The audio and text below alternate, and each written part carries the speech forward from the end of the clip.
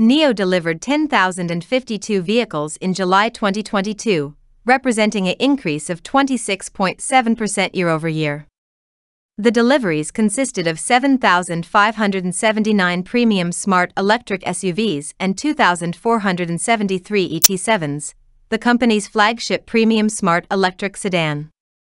NIO delivered 60,879 vehicles year-to-date 2022, increasing by 22% year-over-year. Cumulative deliveries of NIO vehicles reached 227,949 as of July 31, 2022. The production of the ET7 and the EC6 in July was constrained by the supply of casting parts. The company has been working closely with supply chain partners and expects to accelerate vehicle production in the following months of the third quarter of 2022.